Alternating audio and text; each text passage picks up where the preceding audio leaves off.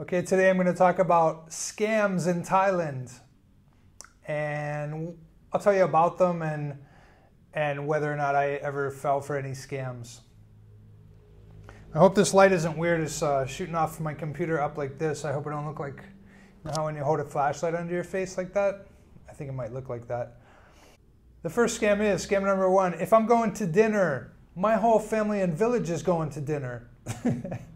And I mentioned this in another video recently, and that's what kind of reminded me about this one.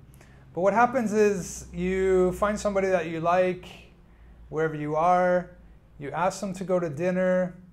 Instead of just her showing up, it's going to be at least one other person. It might be 2 or 3 people. It might be a whole family of people. It might be 12, 15 people that show up at the restaurant for you to pay. And it's not really a scam. I don't know what it is really.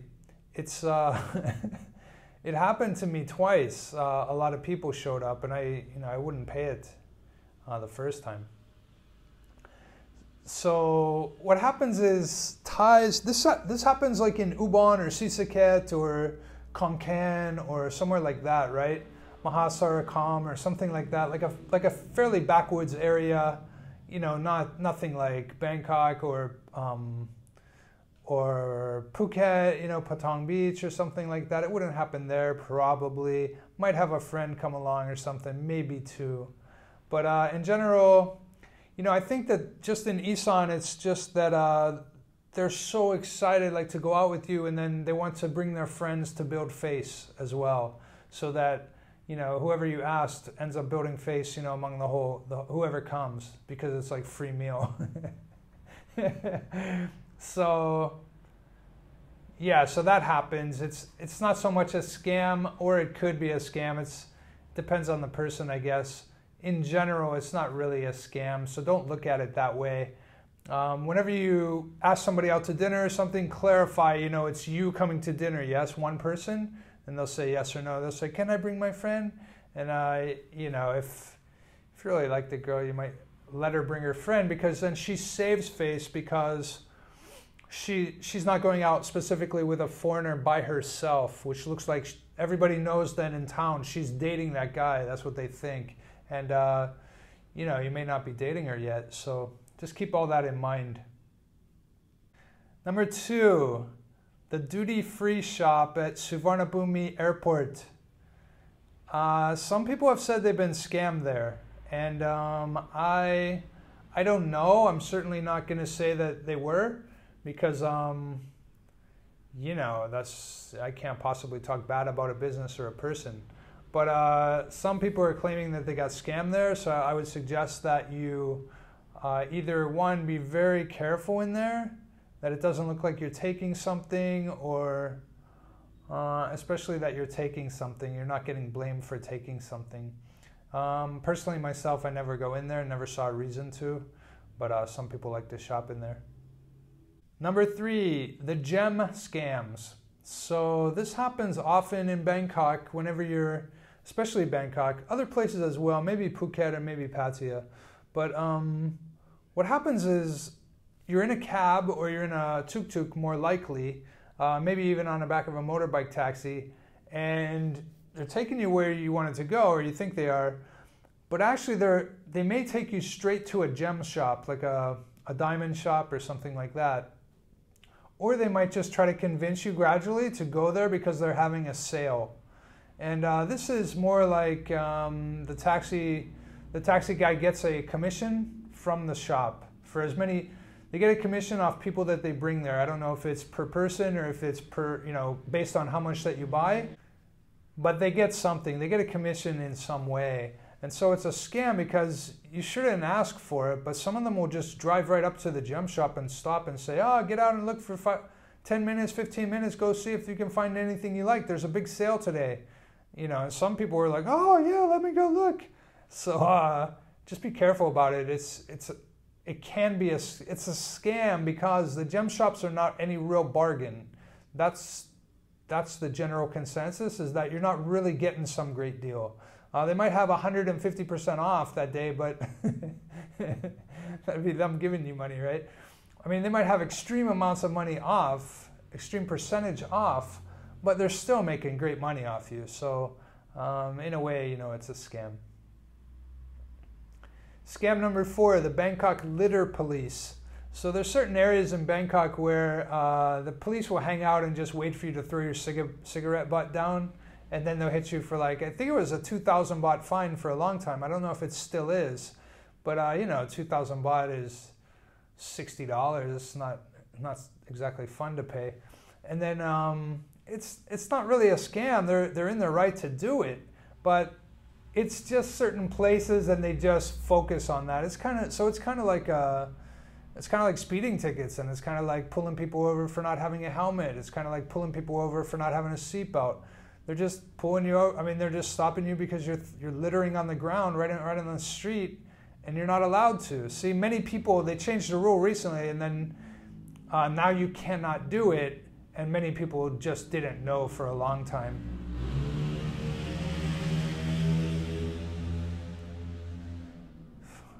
Saturday night, it's just a non-stop stream of these idiots. Number 5 is travel agents. So many travel agents, especially in Bangkok, will charge you a couple times what you should pay.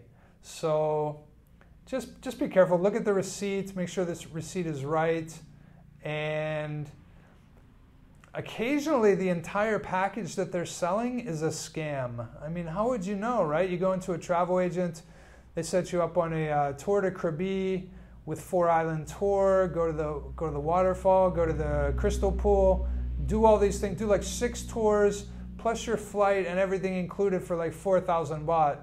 And you're like, yeah, so you book it for your whole family of 6, you give them 24,000 baht, and there is no package like that because, you know, there couldn't possibly exist like that. And so you get scammed for the whole thing, and then you go back to Bangkok from Krabi, assuming you even had they'll probably give you the one-way ticket, you know, to get out of there. But, and then you go back to Bangkok, try to find the place, and it's either not there or different people took over or something. I mean, it could be something like that. So be careful about booking a tour, especially like from one place to go to another for like an extended duration, you know, something over 10,000 baht or so. I mean, that's $300, and, you know, it would suck to lose it, right? Scam number 6, Bangkok tuk-tuks. So they have a whole lot of different scams. One of them is that they will not even take you to where you're going in a tuk-tuk. They'll just drive you straight to the Indian suit place where you're supposed to go, and like they want you to go and like look for suits because they make some money. The guy told me that they pay his gas, so they give him like 50 baht in gas or so every person that he brings there. So he does it for sure every time. You know, if it's on the way, he just drives right in there. And so if this happens to you, you might feel bad for the person, you know, because you think, oh, this guy has nothing at all. So you might say, yeah, just go, I'll walk around for 5 minutes and then you can make your 50 baht. Or you can just say, I'll give you 50 baht, just go straight to wherever I just told you to go, you know? Because 50 baht, what's that? Not even $2. You know, it's a scam. It's a way that they make extra money. A lot of these guys you don't really want to argue with in the tuk-tuks because they're on meth, crystal meth, and they're all wired up and antsy and like, you know, they can't deal with like no or something. I mean, I've been, you know, many Bangkok tuk-tuks that are like that. These people are all on meth. Not all of them, but Jesus. There's a serious epidemic there. But so up to you if you do it or not. You could get pissed and like insist that they take you to where you're going. Hopefully it doesn't end wrong. Scam number 7, a Thai helping you out. This happens often, happens just about everywhere that I've seen. And to us it's a scam, to them it's just making some extra money off the foreigner. So what happens is, say you're in one store and you're looking for something. Say I'm looking for some kind of socks. They don't have them at that store, but they know where some of those socks are. So they'll say, oh, wait right here, I'll get for you. And you're like, automatically you know they're going to the other store, they're going to buy them or borrow them to bring them to see if they can sell them to you. if they do, they're going to jack up the price because they need a commission. When you could have just walked in the next store, you're probably going there anyway if you're shopping along the street, right? And you could have walked in and bought them for less money. So it's a scam because you're going to pay more. But in a way, they know exactly where these socks are. They can go get them for you, and you'll pay another 50 baht or whatever it is, and the price of not knowing your way around exactly, right? This happens for just about everything. Can happen for food, can happen for going to massage somewhere, can happen for anything, literally anything. I've had it happen so many times, you know. Say you get on a taxi, tuk-tuk or whatever, and you say, take me to, I want to go get pizza at this, I want to go get pizza. Oh, I know where a place is, I'll take you. So they go, but they walk in with you, they talk in Thai, and they say, oh, I brought this guy, can I get a commission? Because he said, you know, he didn't want to go, he just wanted to go get pizza. I could have brought him anywhere, I'm bringing him to you. Maybe you can give me like 20, 40 baht or something. And then, you know, of course, you're gonna get charged that at the restaurant because they have to make it up. So that's how that works. It happens so much. It's for little money. It's not for huge money usually, unless it's some big ticket item or something, but it does get on your nerves. I mean, it can really get on your nerves after a while. It's like, you know, they're like, oh, I'll go. No, I'm like, no, don't go anywhere. I'll go get it myself. You know, I'll go look around myself so I can save the money. But, so that's kind of a bummer. Border crossings, scam number 8. How much duty-free you can take back across the border. And I'll have to tell that's going to be my story number 3. Yeah, good. So I have another video to do after this. So border crossings, they make it ambiguous how much you can take across the border. Like if you're going to Burma, or if you're going to Laos, or going to Malaysia or something. And you know, there's usually a certain amount of cigarettes or alcohol or something that you can take back to Thailand and not get charged for it. So sometimes it's not very clear, and sometimes you'll get stopped for it. Number 9, sex show scams. So basically these guys, especially Patong, I haven't been in Pattaya that much, but Patong Beach, there's people that stand there with like laminated cards of photos of like girls like shooting ping pong balls and all that, and they're like, oh, come on up just for one drink, first drink free or something like that.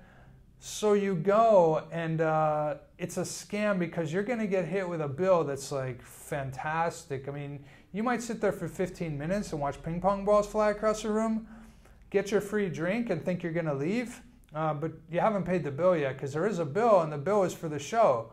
So the show might be 800 baht a person. If you're there with 3 buddies, you're going to pay 2,400 baht. It's there's always something, man. You don't want to go into somewhere where somebody like convinces you to go in, because already you're going to get scammed at the beach and places like that. Just be very careful. Even if you're careful, you're going to pay the money. Another thing is that, and I don't know if I have it on here or not. I may not. But another thing is that they jack up the prices of the drinks, and they might add more drinks to your bill than you had. And then you're going to pay it because, you know, you're either going to fight with the guys that are there that are going to fight you for it, or you're just going to pay it and leave and go talk to tourist police. Better that you do the latter, I mean, for sure. Scam number 10, holiday club scam in Phuket and Pattaya. Beautiful girls will offer you a scratch-off lottery ticket to see if you might win something valuable.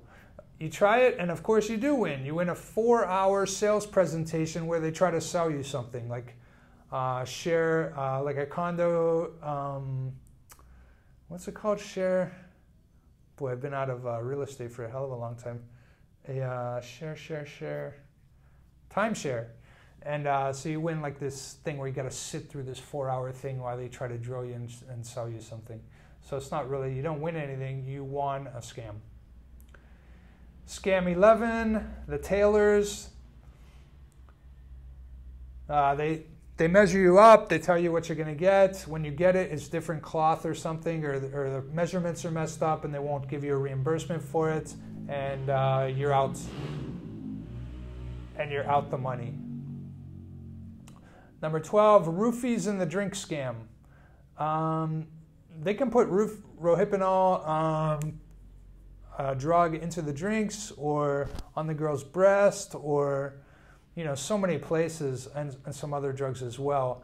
But you'll be drugged and robbed, at your hotel, your motel, or wherever you are.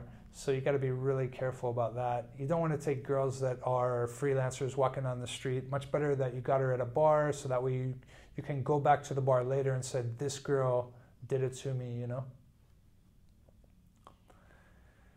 Okay, that's all the scams I have listed here. Good thing, because I'm at like 17 minutes already. Have I ever been taken advantage of? Yeah, by the tuk-tuks in Bangkok, like going to different places. One time a yellow cab told me that, the Grand Palace is closed today. We'll take you somewhere else. And I think they were going to a gem place or something. And I was like, nah, I'll just get out here and walk around. As I walked around, I noticed, hey, the Grand Palace is open. What's this guy talking about? So that was a close one. I didn't even mention that in the list, but that would be a big one, is that they tell you that some place is closed, and yet it isn't, but they just want to redirect you to somewhere else where they can get a commission off you for something. It can be simple as walking around the store. They'll get a commission. You don't actually have to buy something. So yeah, that's about it. The worst scam I ever heard of was, that'll be another story. I guess that'll be story number 4, but it'll be my Thai friend who was in a card game. So I'll do those other 2 videos right now too, so I can knock them out real quick and get these set up for this week. Okay, so I hope hearing about those scams helped you out, and hopefully will help you to avoid some in the future. All right, cheers.